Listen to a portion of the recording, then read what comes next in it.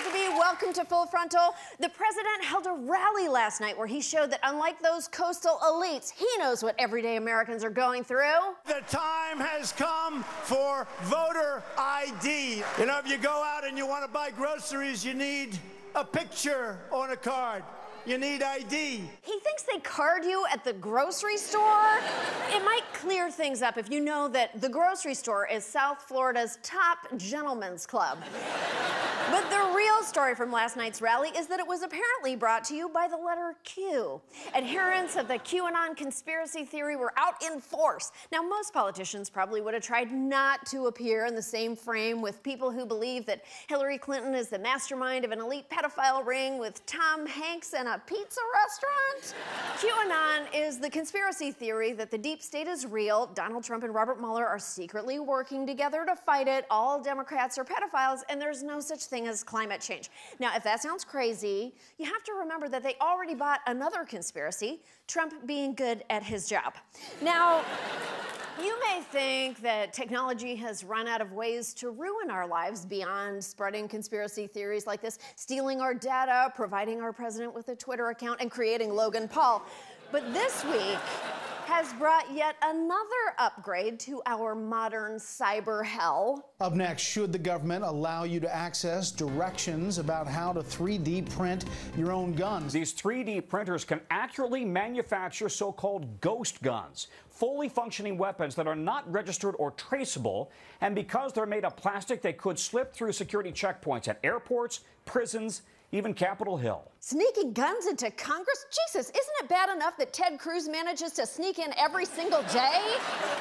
Interesting coincidence, since he is also made of extruded plastic.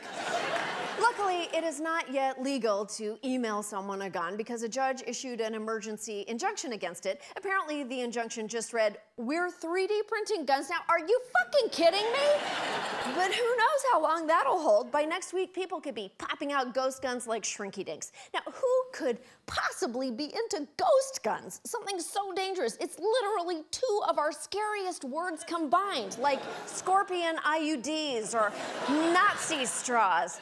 Can someone please make me feel less terrified about this? The reality of it is, though, to create these things, you are going to have to spend several $1,000s at least on the type of printer that would be able to create the parts and put such a gun together.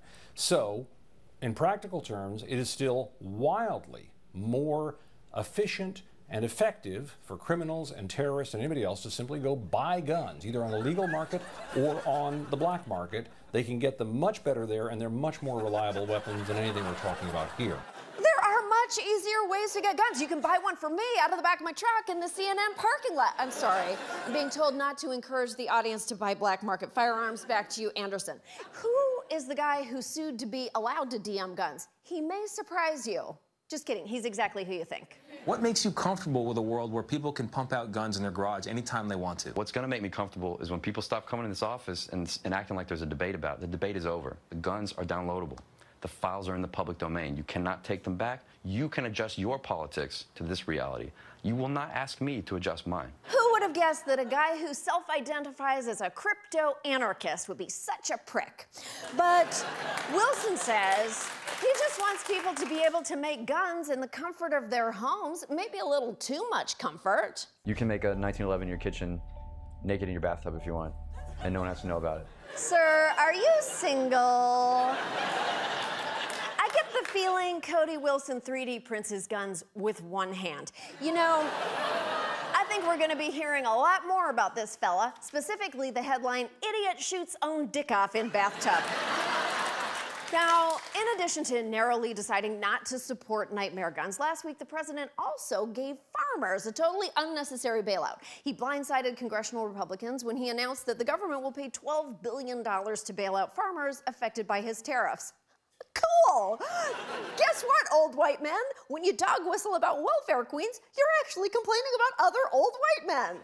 Now, essentially, the president is issuing aid to cover up the problem he created by starting a trade war with China. This sunburnt warthog created a massive, costly mess, and instead of ending it, he's paying $12 billion in taxpayer money to keep it going. Now, I realize this is all very technical, and I don't want us to get too in the weeds on the subject of trade, so to explain this more clearly, it's as if the United States is a hotel mattress, and Donald Trump has decided to pee on that mattress, the mattress of America, which is bad because Americans still need to sleep on that mattress. In this metaphor, sleep is turn a profit on soybeans. So Donald Trump is making all of us use our own money to pay for a big, huge newspaper to cover it all up. But surprise, he still plans to keep peeing on the mattress. And finally, CBS President Les Moonves is in deep trouble for sexually harassing female colleagues. Or maybe he's not in trouble at all. CBS President and CEO Les Moonves is the latest high-powered media executive to face allegations of sexual harassment now. An investigation by The New Yorker details allegations by 6 women of harassment, intimidation, and retaliation. So far, he's been given no orders to step down. Yes, who could ever bear to get rid of the creative mastermind who developed Hawaii Five-0 and Hawaii Five-0 Miami? Les Moonves may be a brilliant TV creator, but no cop procedural, no matter how well-crafted and original, is worth ending a woman's career to shut her up. So in the words of one of the immortal characters he helped create, it's time for this Moonves to be eclipsed.